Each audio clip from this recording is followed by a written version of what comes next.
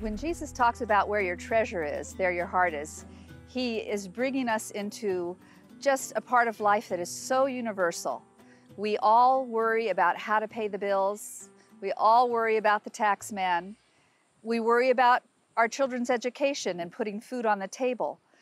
And Jesus says that in life, these are real concerns, but we can trust God to help us with them if we can get our priorities straight.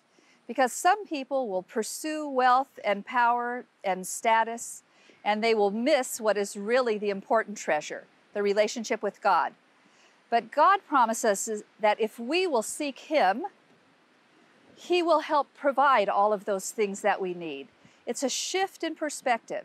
And he gives us those beautiful images of the birds of the air who have plenty to eat and are so beautiful, and the flowers of the field who are arrayed in the most glorious colors. And he says, God is mindful of them.